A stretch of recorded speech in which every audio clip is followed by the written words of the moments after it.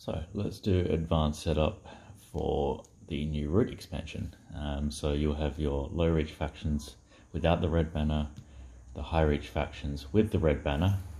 The first thing you do is shuffle your high reach factions and draw one.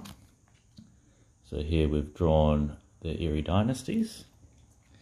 Then you take your remaining high reach factions and shuffle them into your low reach factions.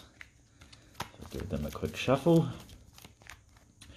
Now you deal out as many cards as there are players in your group. So say if you've got 4 players for this game, you can deal out 1 Vagabond, 2 Underground Duchy, 3 Corvid Conspiracy, 4 Keepers in Iron, so the new faction.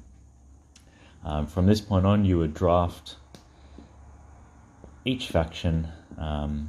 Whoever picks first, they go last in turn order. Now, if your last drawn faction was low reach, let's say it was Lizard Cult instead of the Keepers in Iron, then you would place this one underneath the first high reach faction, which means the Lizard Cult cannot be picked until someone picks the Erie dynasties.